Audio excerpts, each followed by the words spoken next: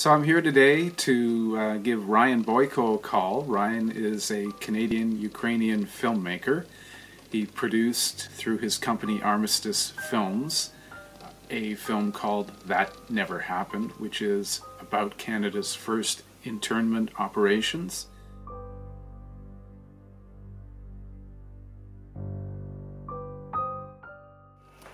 Ryan has deep Ukrainian roots. He's using those contacts to get proper filmmaking equipment into the hands of people on the front lines so that they can document what's going on there. Hey Ryan, it's Chris. Hi, how are you? I'm doing okay. I wanted to ask you a couple of questions about that video.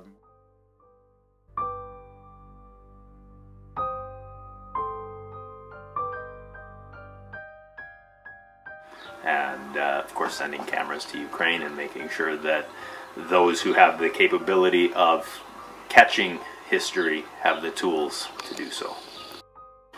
There are so many human rights abuses. I mean, we've heard a lot, but I've heard some worse stuff that has been told to me from people who are on the ground.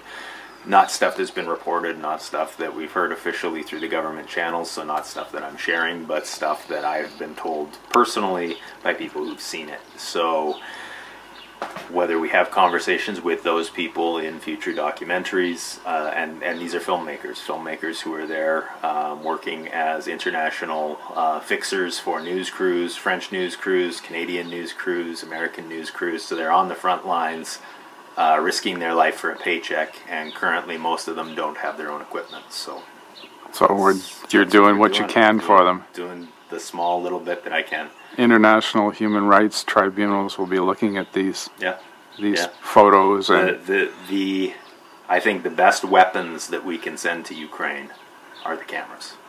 The cameras and the media and the batteries to make sure that they can tell the stories. Also microphones, stuff that's going to capture the sound, capture everything in order to make sure that these human rights tribunals have the appropriate footage, that the filmmakers, the documentarians, have the ability to access their own footage after the fact without having to buy it back from those news organizations that they are currently working for.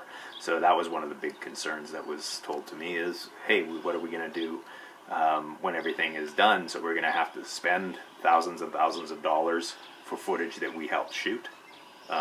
Which would be a bit on the ridiculous side. It is ridiculous. So we're also talking with a fair use lawyer in the United States to make sure that we have the best advice as far as being able to access footage that has made its way into the public and the ability to use that as well. So I will also be sharing that advice with the Ukrainian filmmakers that I know or that are interested in working with us in order to tell their story. And you've already told the story of the Ukrainian people through a historical film. Yeah.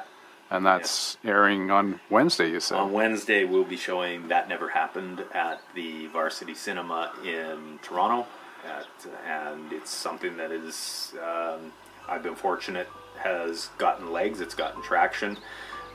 We've been able to use it. We showed it at all 11 Magic Lantern theaters across Western Canada to help raise money for the Ukrainian Canadian Congress, which is a Canadian organization, but they still have administration fees. They have still stuff that they need to spend money on that they haven't had any relief for. So rather than sending it to the Canada-Ukraine Foundation and sending that money directly to Ukraine, we thought it was important to keep some money in Canada and make sure that these organizations that are doing great things we're getting a little bit of a leg up in order to keep doing those great things, because they're in it for the long haul. This isn't going to be anything quick. If the war was over tomorrow, these organizations are still going to be running hard, working hard, and we wanted to make sure that we support them in our small little way that we can. And on that note, you've got work to do. I do have work to do. I have a meeting to get to and a theater to get to, and you better be running hard. Thank you so much for your time, Ryan. All right, thank you.